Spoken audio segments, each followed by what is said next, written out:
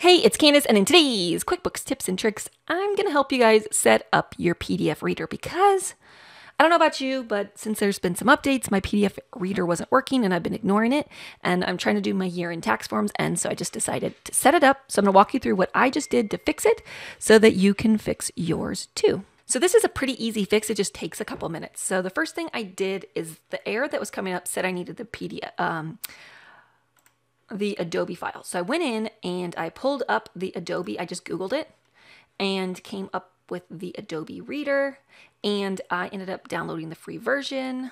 Pretty easy. I just unchecked these and clicked install, which is pretty easy. You just click run, install, the normal thing. Then what you have to do is it recommends setting up it'll ask if you want to set up as your default, which I wanted to. So I had another Adobe Reader Touch because I have my laptop as a touch screen. It wasn't working.